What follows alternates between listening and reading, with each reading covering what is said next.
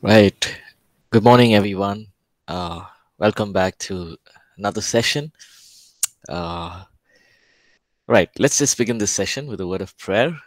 Maybe one of us could lead us in prayer. Uh, Salome, if you're there, can you please lead us in prayer? Yes, Pastor. Thank you. Thank you, Jesus. Thank you, Lord. Thank you for this morning, oh Father God. Thank you for this meeting, oh Father God. God, I pray, Father, you will lead Pastor, Father. You will read every word that he sees, oh Father God. Thank you for this time that we could have, oh Father God, that we could learn from him, we will learn from him. And I pray, God, that you will lead us in everything that we do, Father. Thank you, Jesus. Thank you, Master, for all I've done. We give it glory, honor, and praise. In Jesus' mighty name we pray. Amen. Amen. Amen. Amen. Thank you, Salome. All right. So, as we get into today's class, let's just quickly look at what we did yesterday. Yesterday, we started with chapter 2, career plan. We looked at how it's important to know our grace, our gifts, our skills. And once we know those, the grace and the gifts that God has given us, we are to develop in that, right? And how do we develop? We explore opportunities. We get input from people who are experienced or from our leaders, and we drop a plan, right? We write a plan. We think about it. We can, as we discussed, we can write plans of 1 year plan, 5 year plan, 10 year plan, whatever you feel comfortable with. And then we looked at some very important but practical things.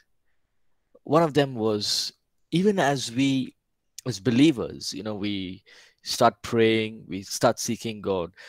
Very important is to step out, right? I did give you that example where, I was spending time in prayer, but I was not stepping out, right? So everything must be done simultaneously. We pray, we seek God, we hear from God, but we are also to step out, right? And why do we step out? It's like we're knocking on doors, we're asking God, God, open doors for us, give us opportunity, give me opportunities to use my gifts, use my skills and talents for your kingdom. And so it's very important that we balance both of these. So let's continue from where we stopped. We are picking up from the point, expect unusual favor. On your notes, you can check that. I think it's page 20 on your notes. Expect unusual favor. Let's read Genesis chapter 39 and verse 21. Genesis 29, verse 31. Right. Before we read that, if you also have questions on anything in terms of this course, you have questions, you can unmute and ask. You can also post the questions on your chat, and we'll look to answer that.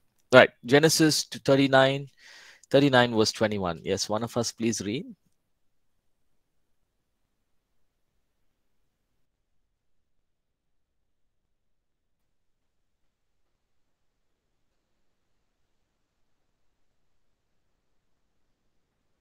Yes, go ahead. Anybody? Genesis 39 and verse 21.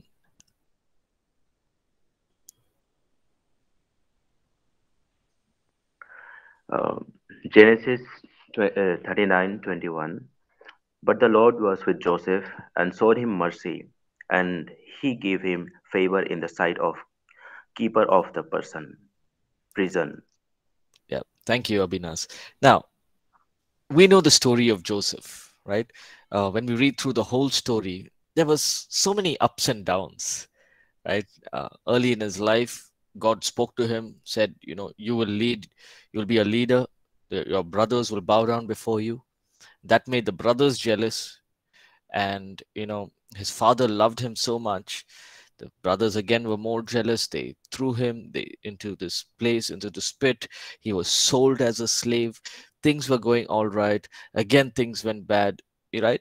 So we see ups and downs. But here's the thing, Genesis 39:21. The Lord was with Joseph, right? Such a comforting verse that is. But the Lord was with Joseph and showed him mercy and gave him favor, right? So as the scriptures, we see that many people, all through the scriptures, we see that God showered unusual favor upon people, right? When God's favor is upon our lives, the impossible becomes possible, right? Now let's look at some of the examples that are not here in this book. Let's look at Daniel, right? Daniel was very favored to the point that when he was old and Darius comes in as the king, Darius tells him, "No, I want you to be the leader. You should be the prime minister of this and coordinate everything in this place." So much so that even Darius knew that Daniel was a man of God, a man who had character, who had unusual favor of God.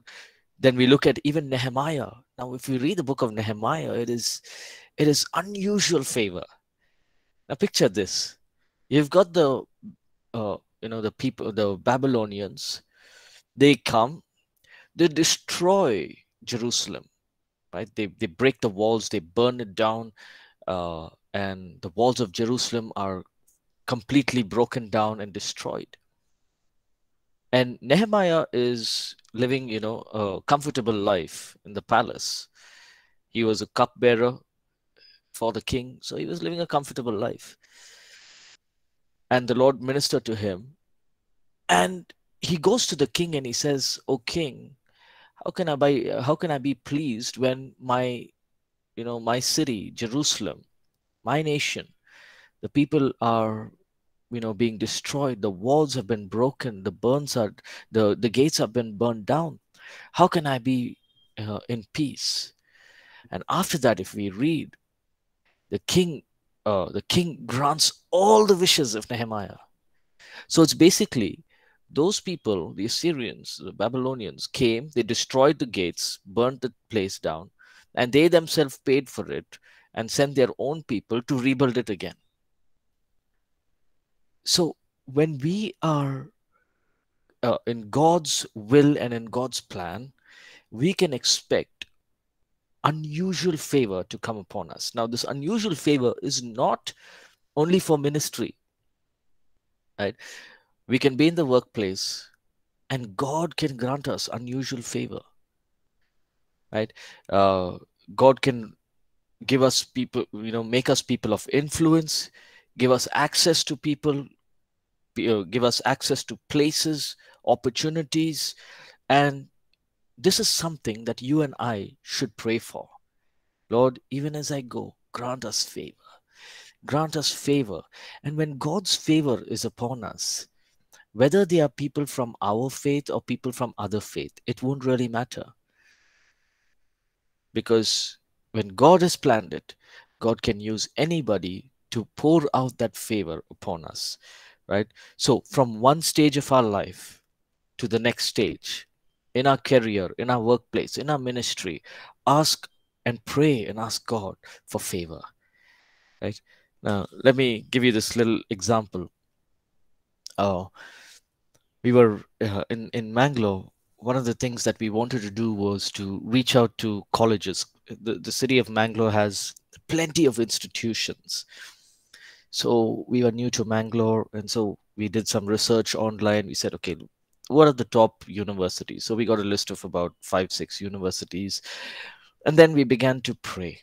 Say, God, grant us favor, grant us opportunities, open doors. So as a church, every day whenever we'd meet for 21 days of prayer, or every Sundays, Friday prayers, we would pray, God, grant us favor, right? And I would say that as a church, we received unusual favor. What happened was, uh, one day we got an email saying that we can go meet with the principal of a very reputed college here in Bangalore. So we went and we met him, and when we met him, we told him that we teach the word of God, and it was a Christian institution, so we teach the word of God in different places in Bangalore. Do you think you'll be open to doing this in Bangalore as well? So this principal was so excited. He said, yes, we want you to come every week, teach our students the scriptures every week, right? And then he said, not only this, I want you to also go to the 11th and 12th standard. I will speak to the principal there, and you can go there and also teach in that college. So in just a 5-minute conversation, we got opportunities in 11th and 12th, and the degree students, the 3-year degree students. So that rounded up to about 800 odd students in a week, just teaching them the word of God. And slowly after this, it didn't stop there. This principal said, I know of other colleges, and I will call them and tell them that, we need to get something like this involved in our curriculum where we teach the scriptures. So he opened doors for 2 other colleges, and colleges after colleges began to open up, right? He said, hey, if you are going to this one of the best colleges in Bangalore and teaching, please come to our college. And so right now we have opportunities in about 7 colleges where we go every week. Now that it's online, sometimes we do it online, but we teach the word of God to the students. Then we have also counseling our sessions. We have, life skills sessions. All this happened just because of one person, and God showed favor through him to us. Just one principle, and he doesn't even really know us. All of this happened in 5 minutes, 5-minute conversation. So when we ask God for favor, God can grant us not just favor, but unusual favor. Maybe in your business or in your work, you have to do presentations. When the favor of God is upon you, the managers or your leaders and your bosses will say, hey, this is something that we like. This is something that we can take forward. And it is something that will be pleasing in your leader's eyes. Why? Because the favor of God is upon it, right? So now this does not mean that we don't prepare, right? We prepare, we do all the preparatory work. We didn't go to the father blank and say, we want to do this, but we took a whole, a curriculum. We told them, these are the chapters, these are the courses that we can do, these are the topics that we can cover. One of the topics is suicide, and which is a problem, and drug addiction. These are problems which we can address the students with all these matters. So we were prepared, and when he went there, we saw the favor of God. Proverbs 14:35, the king's favor is towards a wise servant, but his wrath is against him who causes shame. So in our workplace, now the word king can be leaders, our bosses. In our workplace, when we work in wisdom, when we work in integrity, the favor of God will be upon us, right? So I want to encourage each one of you. It is nothing wrong to pray and say, God, grant me, unexpected, unusual favor. You will see that people will begin to, call you. Maybe in your workplace, you've not really been given any importance. But if God's favor is upon you, people will call you. You will be brought in front, right? So don't give up on that. Then the next point, you can build only after you have settled down. So stop wandering. Now, this is a very important point.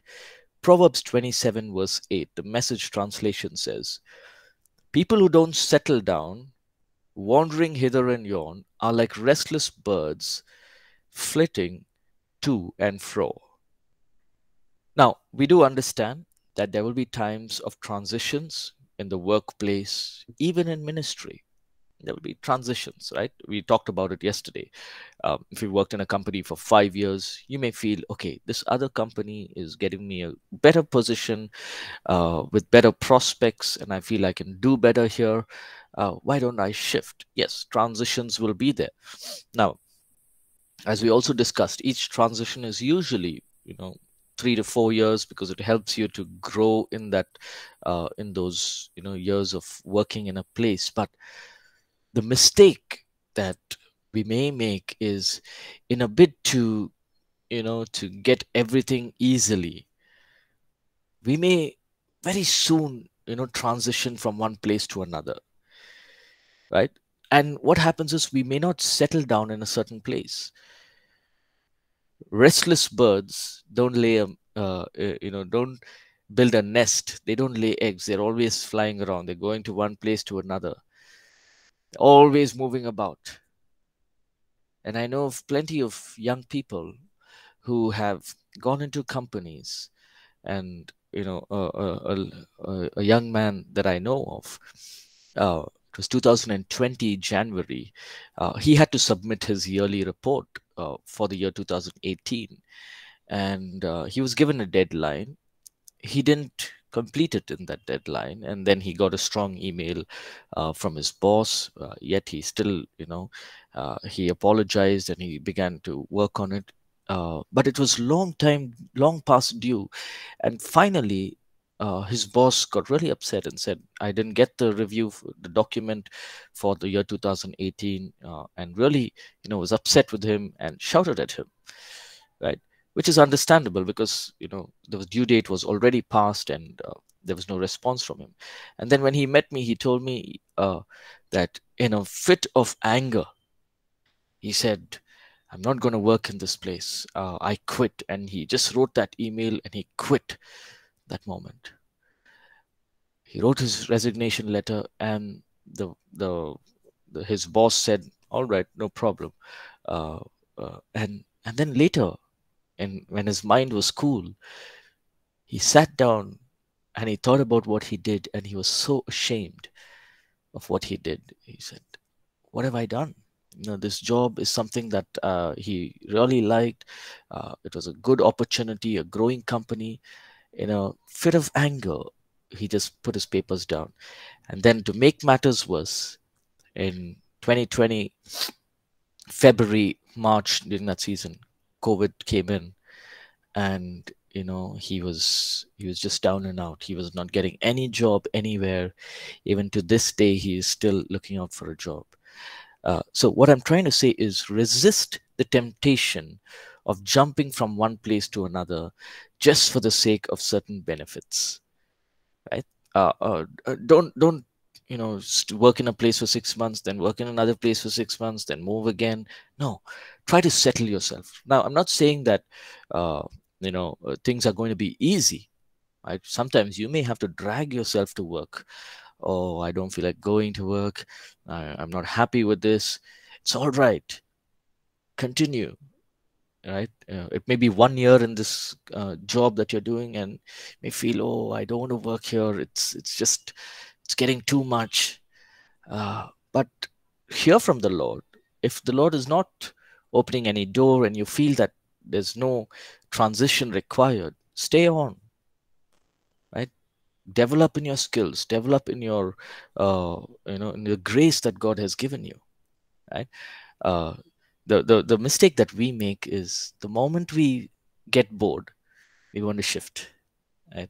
Or the moment we feel that, okay, this company is not good, they don't have this, we want to shift, right? So we are not to do that, right? It's good to stay in a place. I'm not talking only about uh, corporate jobs, but I've seen people in ministry as well. They come, they work, they say, oh no, this is not something I want to do, and they just move on. There are people, this young man that I met in a different state many years back, and he was saying, I got a job in I always want to be in the ministry. And he got a job as, he liked to preach and, teach the word of God. Wonderful young man. And then he got a job in a church to write material for children's church, that he had to write material and write stories and make a curriculum for the children's church. So he was excited. He began that work, and after 3-4 months, he got bored. So he put his papers down and left. And then, we were doing a conference. This is way back. And he was talking to me and he said, no, this is what happened. So I asked him why you left. He said, because I got bored of it. It was not my calling. So I had to explain to him that, through these doors, even though it is children's church, you're creating material, you're equipping yourself, you're studying the word, you're creating material. Once you become a pastor, that's what you have to do. You have to sit and prepare, create sermons, create material. And after talking to him, he realized, the mistake that he made, and he said, I will go and, request for another opportunity. So even before we make decisions, it's very important to hear from God. It's not about our feeling, right? Hear from God.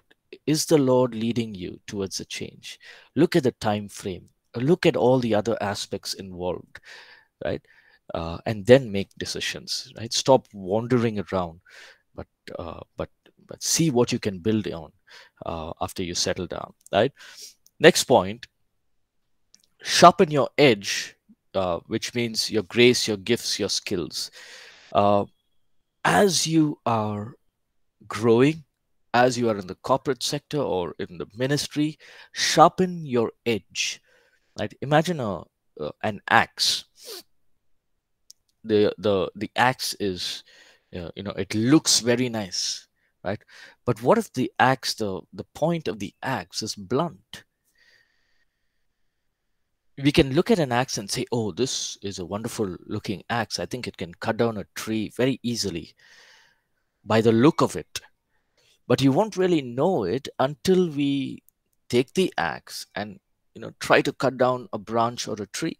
And if it's blunt, nothing is going to happen, right? So in our professional careers, the grace, the gifts, everything that God has called us for, we are to grow in it, sharpen it.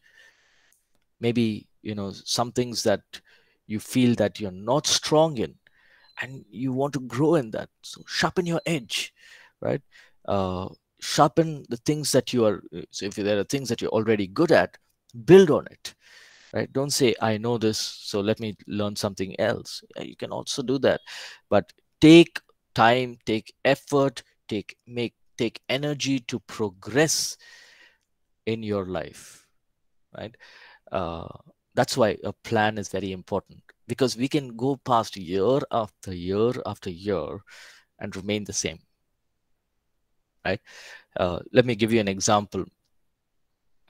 I'm not very technically savvy, right? I know the basics of computers and just the basics, right? We worked in the IT company, so we know Excel, Word, PowerPoint, all those things.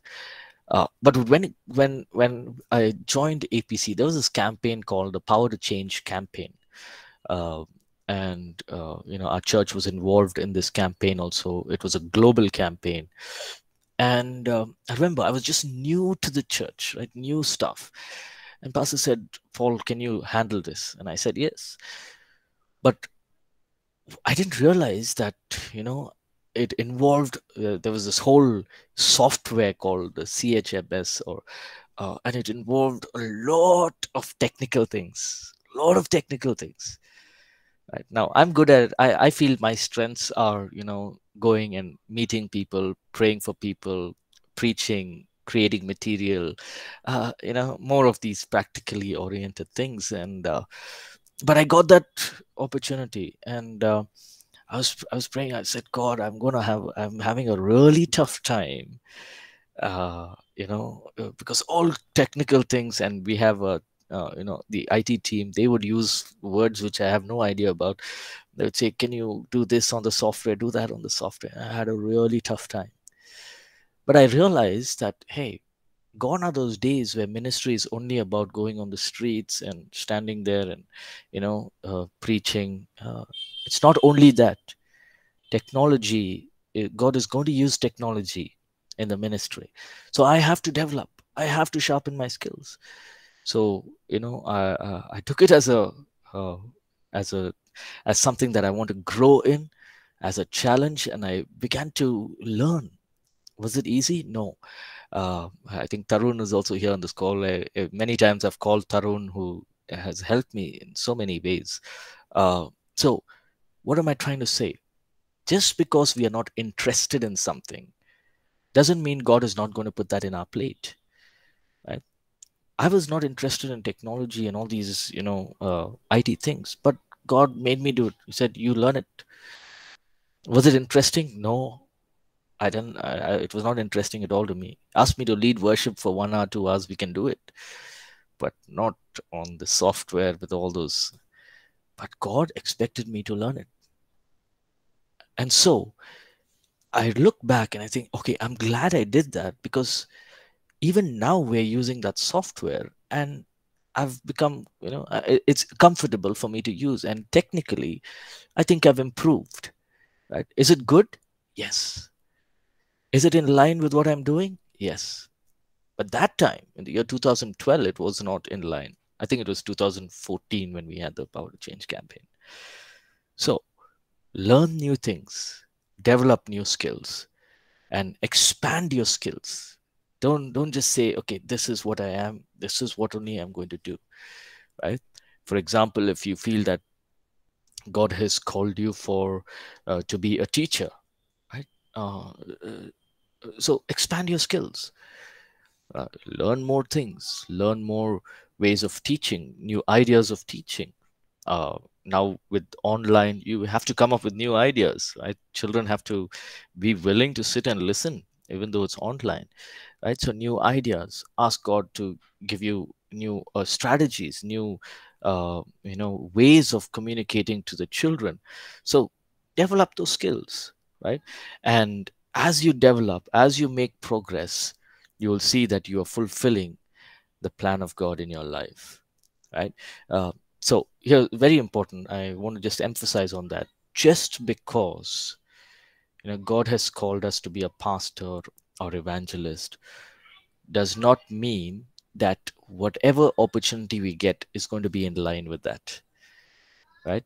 So when we look at the bigger picture, God can give you something that is very unrelated to what to what we are doing, what you're doing now, but later on it's going to help you, right? All right, any questions, any thoughts on this? Is it all right?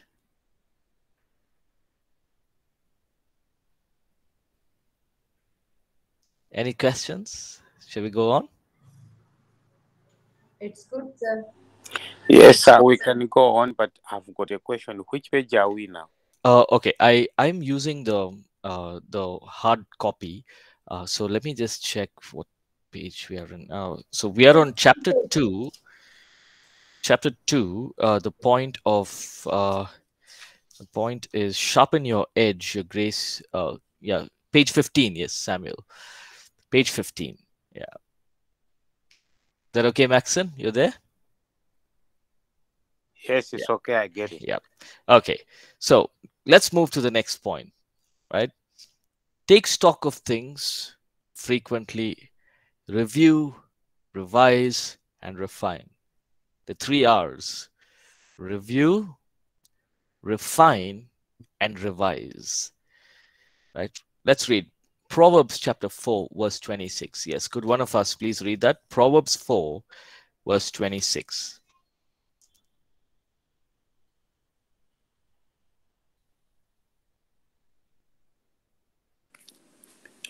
Proverbs 4:26. Ponder the path of your feet and let all your ways be established. Amen. Thank you, Samuel.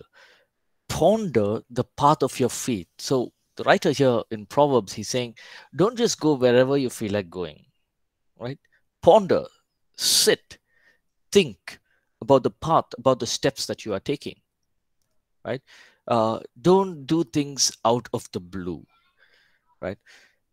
When you're taking steps, think about where you're going, think about what you want to do, how you plan to achieve that, how you plan to work out your professional life or even your family, children. How are you planning? So ponder on the paths of your feet. Now, the word feet does not mean that wherever you walk, you look. It means your life plan. Ponder about that path. Pause. Now, maybe sometimes, we get so used to working. I've been working in the company for the same company for it's been 1 year, 2 years, 3 years, 5 years, and we're just doing the same thing. Now, it's very important to not get into that, that cycle of monotony. But we need to pause. We need to stop at times, reflect, review yourself. Okay, 2015, I joined this company. Right, just an example. 2015, I joined this company. Now it's 2020. It's been 21. We just finished. Okay, it's been 6 years now. What have I achieved? Where have I sharpened my skills? Where am I looking at ahead? So frequently review yourself. Revise whatever God has put in your heart. 2015, God may have said, you may have felt that you want to do, something in this field. But somewhere along the line, the Lord may have impressed something else in your heart. He may lead you to a different direction. Revise. It's all right. Don't say, God, no, no, no. Can I please stick on to this itself? Because this is what I want to do. No. Right? Revise. It's all right to revise. It's all right to refine your plan. Right?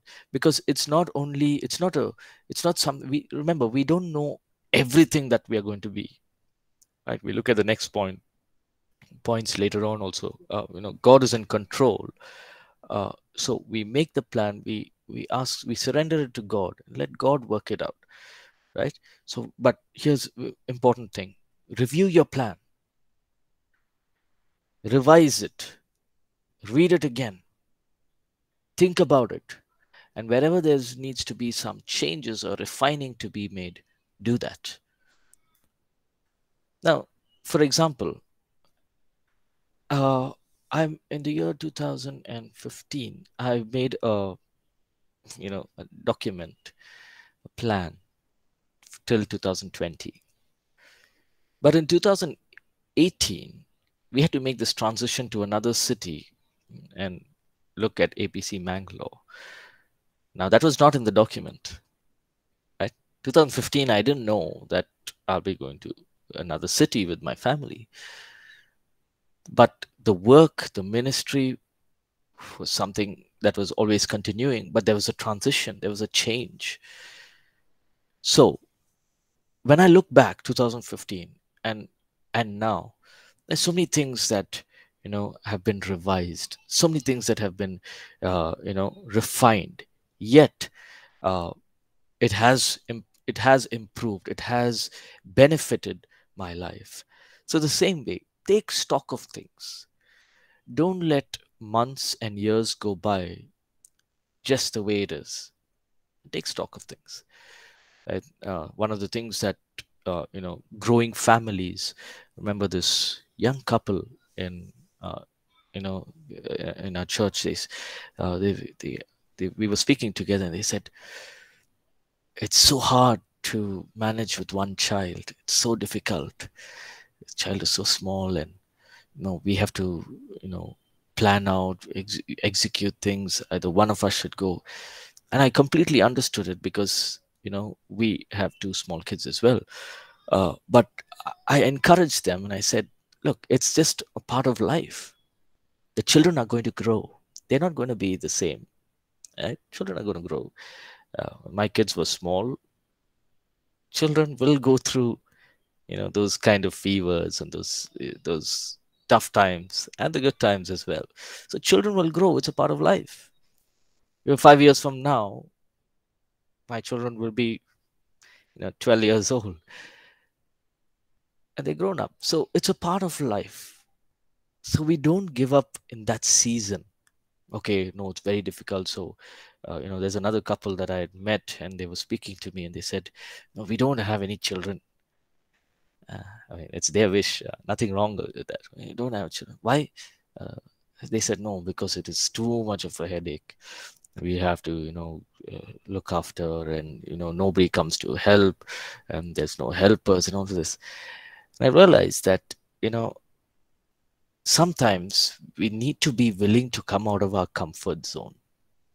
When you review your life, when you make a review, and you feel that there are some things that should change, you can revise, you can refine it.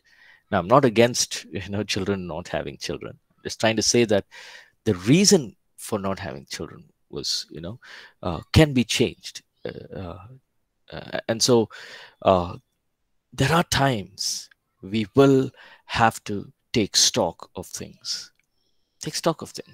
Right? Here is what I have achieved financially in the year 2020. Make a budget. We're going to be talking about all of that budgeting, everything later on as well. So we can look at that. Right. Let's go to the next point. To grow, we need to change. Right. 1 Corinthians 13:11. Yes, one of us please read that. 1 Corinthians 13:11. To grow, we need to change.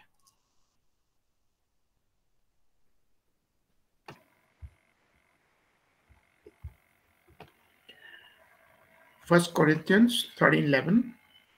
When I was a child, I spoke as a child.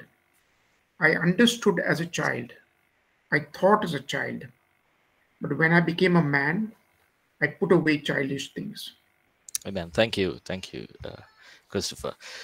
Right. Paul is writing it so perfectly here. When I was a child, I spoke as a child. And I understood as a child. But as we grow, as we mature, we put away childish things. Right? So whether in the workplace, whether in the ministry, growth happens through a process of change. Spiritually, we are changed glory to glory, strength to strength.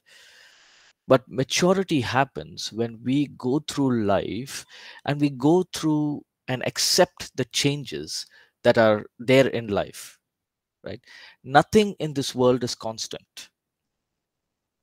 Change will keep changing. Right? Uh, uh, Many things in our professional life, in our spiritual life, there will be changes. Right? Some of these changes may be easy changes. Some of these changes may be critical or difficult changes or drastic changes. Changes can be anticipated. Changes can be, unexpected. Right? Now, the year 2020, nobody knew we're going into a whole season of online church and online working from home. Maybe 10 years back, the whole concept of work from home was very, very, very limited in especially in nations like India. We believe get up, go to work, 9 to 5, work, come back. But the whole concept of work from home, right, changes. This is a drastic change. And looking forward 20 coming years as well, many companies are shutting down. Their offices are closing because they work from the employees are working from home. Why should they pay high amounts of lease and keep those offices open when people are working from home, and the outcome or the productivity is the same or even better? So many companies have gone to fully working from home. So some changes may come upon us unexpectedly. Some changes we need to take it up, right? We can now, for example, now we can look ahead. We can say, okay, let's focus on media. We can really do ministry through the media. So we can do that, right? Now, as long as change is moving you further in your life plan, go with it, right? If there are changes in your life, in my life, and it's moving you forward, go with it. Don't say no, I don't want to change.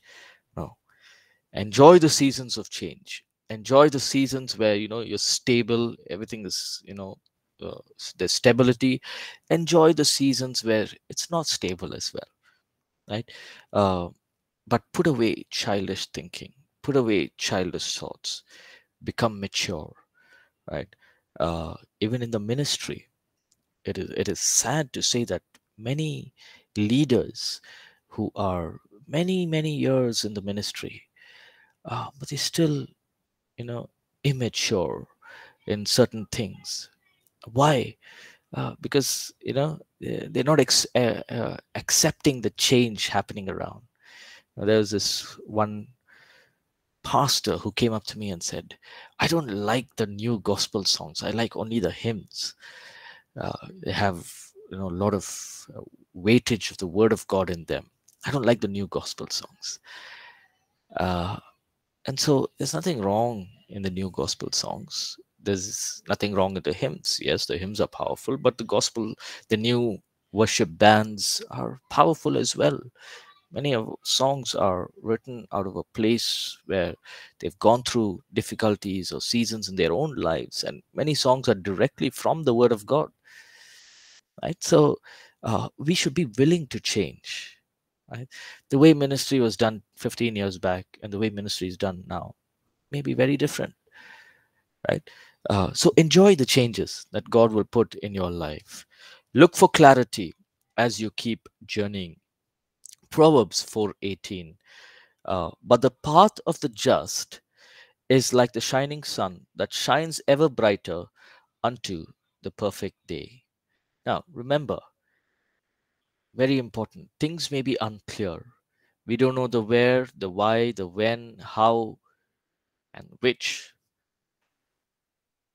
We may be in a dead end job. We don't know what is ahead of us, right? We don't know. Some things may be completely disinteresting. Here's the important thing: continue to pursue and ask God for clarity.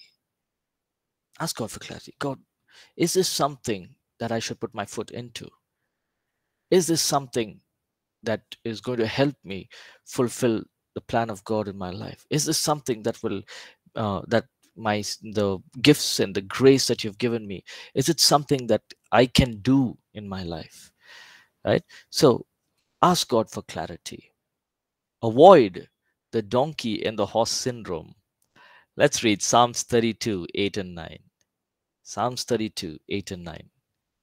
Go ahead, one of us. Rupa, can you please read that? Sure, sir.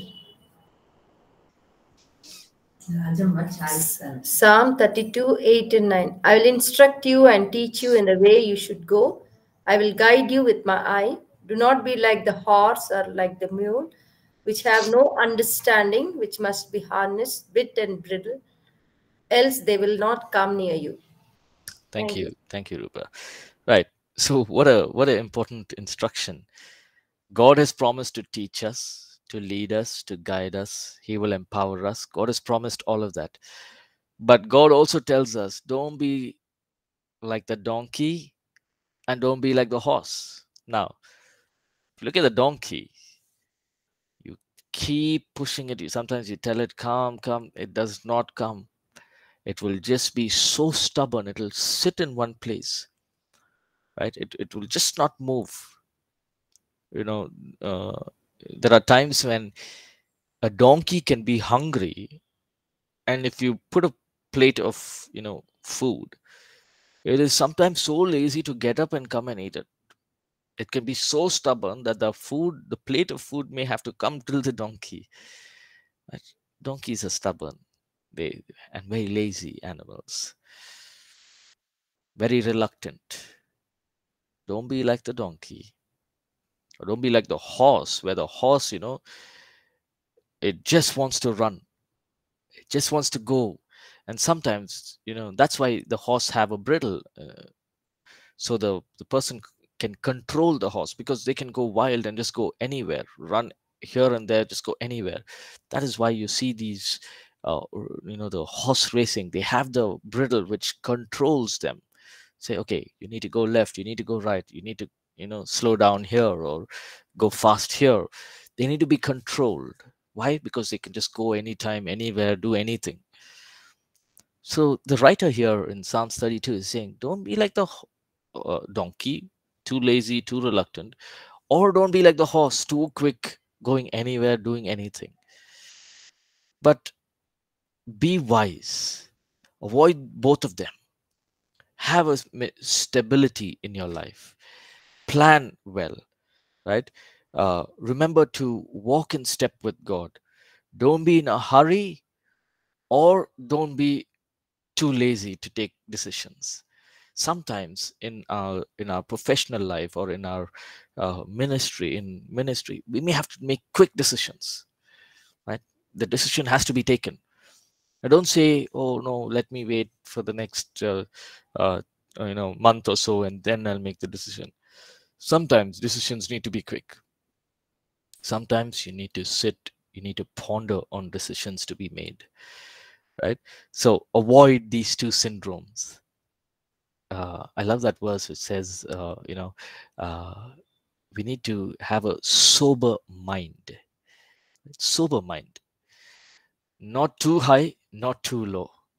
See, sober. Just be calm uh, through all the seasons. Be sober, right?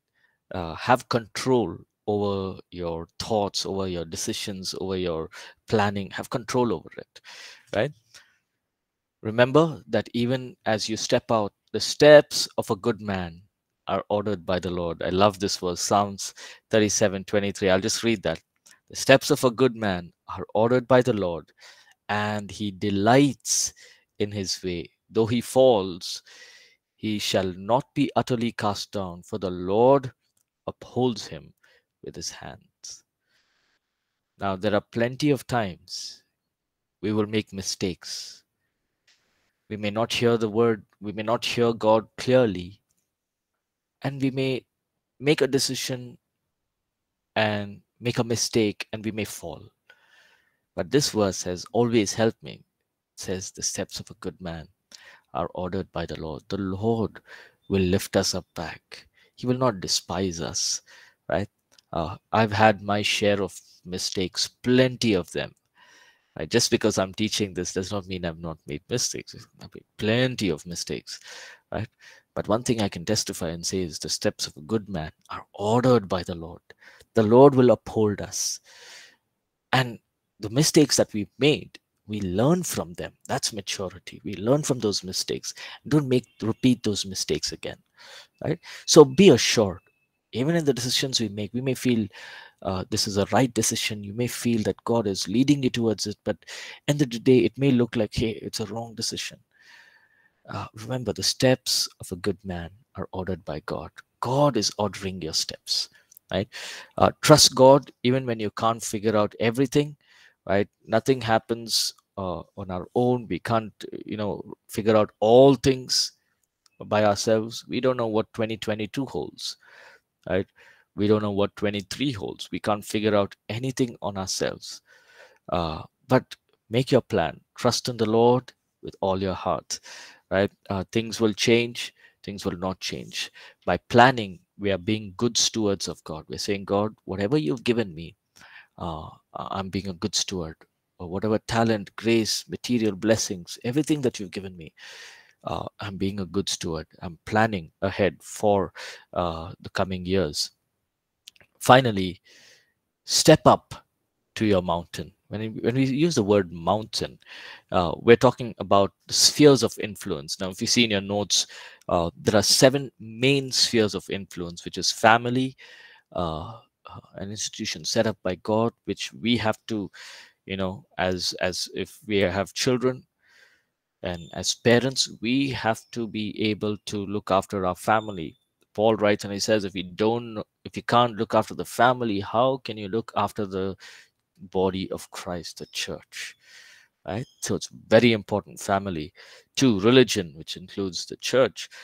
Education. Many of us may be school teachers or in the professional field of education. Then you got media, right? Newspapers, TV ads, internet, arts and entertainment, sports, all these areas. Business. Many of us may be in small businesses, big businesses, business transactions being made, or government, in the government sector. Whatever field we are in, God is encouraging us and He's saying, step up to your mountain. Go take your mountain. Right? Does not mean if somebody has a job in the government sector, that God is not with them. God is with them. Right? In between all the things that are happening, maybe there's corruption, there's hatred, there's jealousy, all those things. But in between all of that, God can grant us unusual favor, and God can use us like Daniel in the government sector. He's able to do it, right? So here's the important thing. We have to find out what sphere God has called us for. If we already know it, that's great. Work towards it. So we close with this. We finished chapter 2. We'll come back next week. We'll begin with chapter 3. All right, let's close in prayer. I want to ask maybe Maxon, can you lead us in prayer? Close in prayer, please. Okay, let us pray. Thank you, Lord, for allowing us to gain insight from you. I worship you this time for allow us. I pray for everyone wherever we are. We are going to have a break for another class. Lord, lead us in the name of Jesus Christ. Amen. Amen. Amen. Thank you, Maxon. Thank you, everybody, for joining. Have a great week ahead. I'll see you next Monday. God bless.